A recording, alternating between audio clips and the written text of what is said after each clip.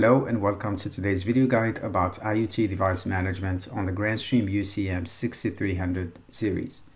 In this video, we will cover how to integrate IP cameras with UCM6300 series to allow endpoint devices to access the video from the IP camera.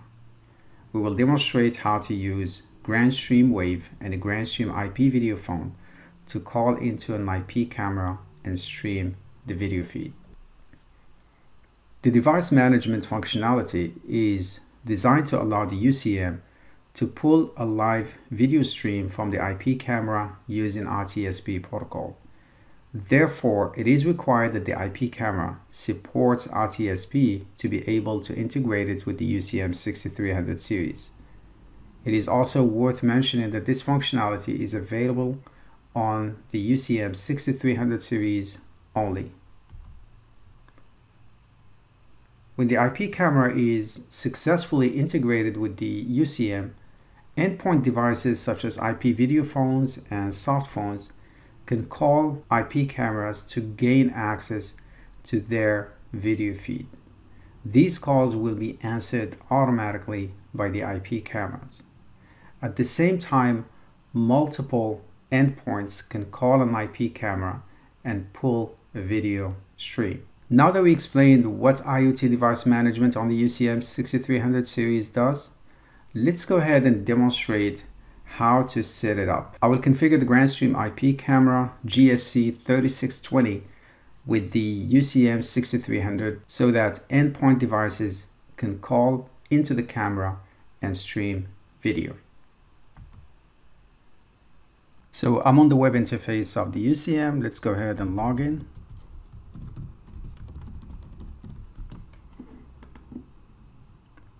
So for device management configuration, we go to device management, then IP camera devices. This UCM is running firmware version 1.0.15.10, and currently device management supports only IP cameras.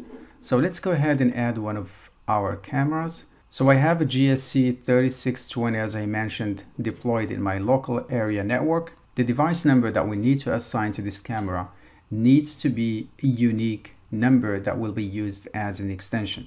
So in my case, I'm just going to use 3620. So I will just call this camera front door.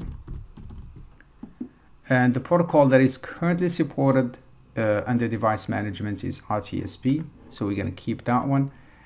And under the IP address, we're going to enter the IP address of the camera. So I know that I have a camera using this IP, which is 192.168.0.29.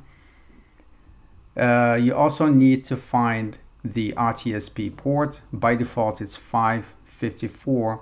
We can log into the camera so we can confirm the port number for RTSP.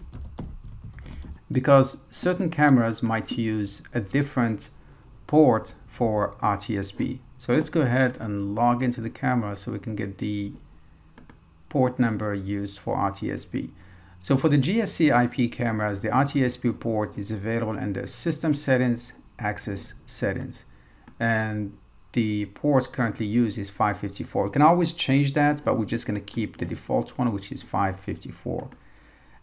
This camera is protected with a username, which is the login username and password. So I'm just going to enter that information here.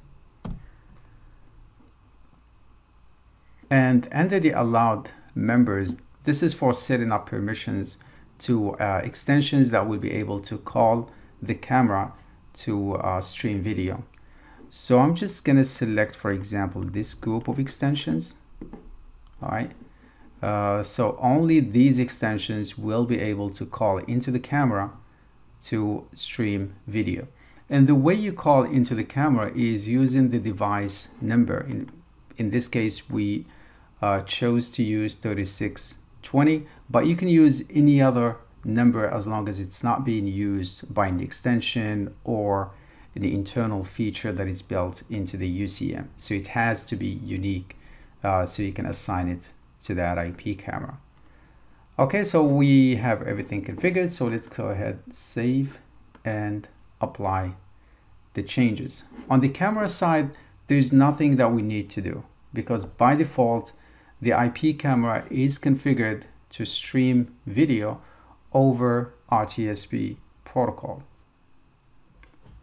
To demonstrate how to call into the camera and stream video, I will use Grandstream Wave app. Just remember that to call into this camera, we're going to use the device number, which is 3620. So let me get the Wave app. So I will go into calls, then I will dial 3620, which is the device number. Then I will start a video call. So once we initiate the call from Wave, the UCM will pull the video stream from the IP camera using RTSP and then send it to the endpoint device that is calling into the camera. So now, as you can see, I have access to live feed from the IP camera. Besides calling into the camera, let me first hang up this call. You can also include IP cameras in your meetings. Let's say, for example, you want to create a meeting and you want to have the video feed from the IP camera as a part of the meeting. So the process is very simple. You just use the device number in the invitee, and then you add the other extensions that you would like to invite, then start the meeting. So once you start the meeting, the camera will answer automatically. So if you go under participants, you will see that the camera is part of the meeting now. All right, so I'm just going to go ahead and end this meeting. So the same way we called into the IP camera using Grandstream Wave, you can use the same process from an IP video phone to call into the camera so that you can get the live feed from the IP camera.